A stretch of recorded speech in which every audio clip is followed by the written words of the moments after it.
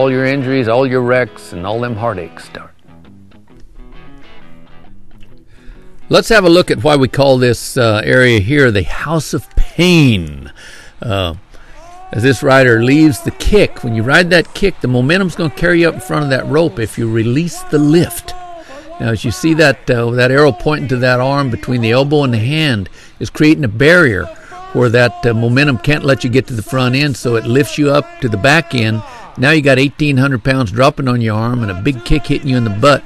That jams you over the front end, jerks him back, and yanked on him so hard that it pulled the meat off his arm. Right here, now the important thing that's going to take you to the front end, get you out of the House of Pain, is the kick. If you stay back until that kick is gone, see, this rider here stayed back. Now with the kick gone, he's got no inertia, no motion to ride to the front end. So when he starts to move to the front end, then he's got stuck back there. It forces him to lift on his rope. When he starts lifting on his rope, then he's back in the House of Pain. That's the area between the rope and the flank. And that area between the elbow and the hand won't let him get forward to that. In these higher level bulls, you see them better riders go up in that front end.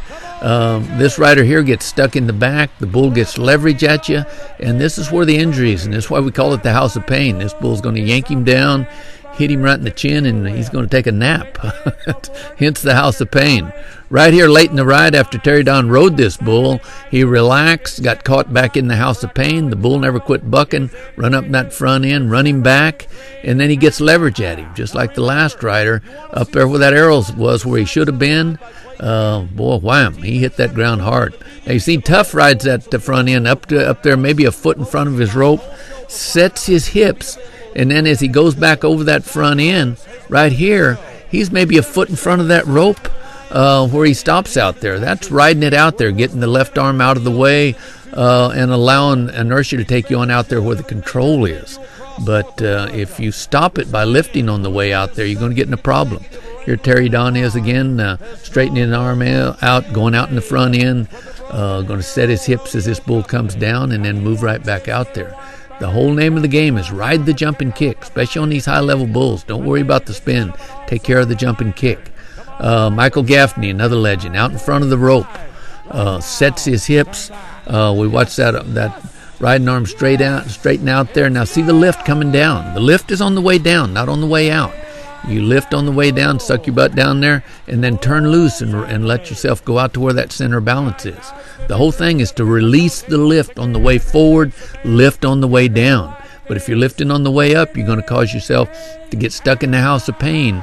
And we didn't call that the House of Pain for nothing. In the first webcast, we seen the riders moving out in front of that rope to get away from a bull's power. Here we got Bodacious, and I don't think there's a bull in history had more power than Bodacious. And C.L. Johnson getting on him here. As you can kind of see by the look on his face, there's a lot of terror there. He knows this bull, one mistake, and it can really lead to disaster. So he's got to be real careful, and he's got to do things right. Now, one of the things that we teach in my bull riding schools that we've taught all the young riders is what we call zone defense. Everything you do, you want to go straight forward, straight back, without getting out of a zone the width of your body. You want to stay in that zone. Getting out of it's going to put you in the heart of the power zone.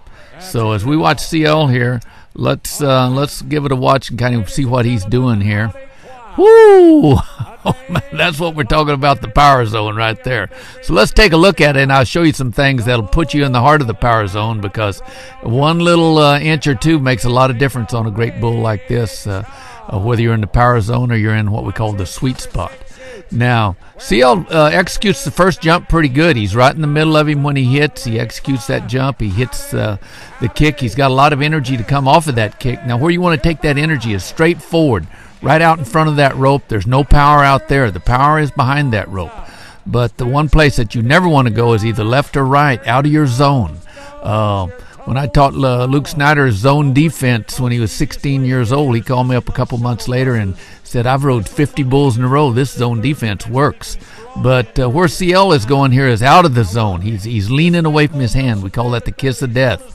It blows his left foot back, and by the time he gets back to the middle of the bull, he's going to be 2 or 3 feet off his rope.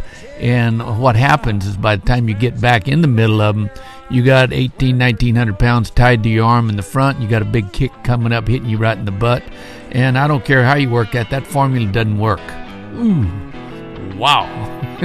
So that's what a bull like Bodacious can do to you when you get out in the wrong spot.